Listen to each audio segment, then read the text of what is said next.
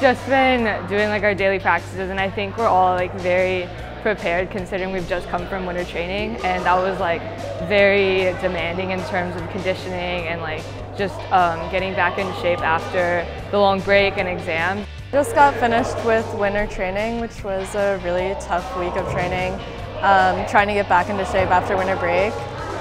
But we also did a lot of like recovery stuff, like ice baths and a lot of stretching. And it was also like a really good time for us to all get closer and bond because we spent so much time together here by ourselves. And we're back into our normal practice schedule this week. One of the things that I like most about the team is that there's like always somebody to like get a meal with you or like talk to you about classes or help you with anything that you need. And especially like having just come out of winter training and like all the traveling that we've been doing, I feel like we've all gotten really close. Being able to share like the experience of meets with these people, and so I think traveling is good as like first years to get to know people. But I'm excited for the home meet that's coming up as well, so more people from Yale can come and cheer us on.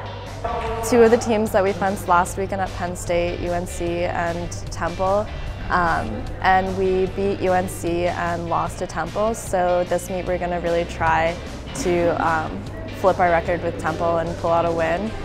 And we're also fencing a few new schools that we haven't fenced yet this season, so I'm looking forward to seeing how that goes. I think one of the things that we really have to focus on is kind of like staying together and focused during the entire meet, because it can be a really long day, so sometimes it's hard for everybody to like keep their minds on the fencing and like what we're supposed to be doing.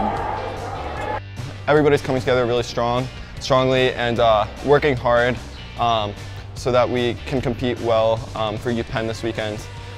Everybody, I think, has this set goal in mind, which is really helping us push through the extra practices that we're having. And I guess what we're doing this week to prepare, and particularly for UPenn, is just really training hard on what we know we need to work on and helping each other out when we see each other doing something that could be doing better. Everybody's really supportive, especially the upperclassmen. Yeah, so we've been traveling to Brandeis, Penn State multiple times. And it's really just been, it's new, it's different for me fencing at like a faraway meet at a different college. And we've just been able to be really supportive to each other when we've gone to these meets, and that's been really helpful. We are all there cheering for each other. It's really a special feeling even when we're at the away meets. But I know we're all really excited for the home meet coming up in early February.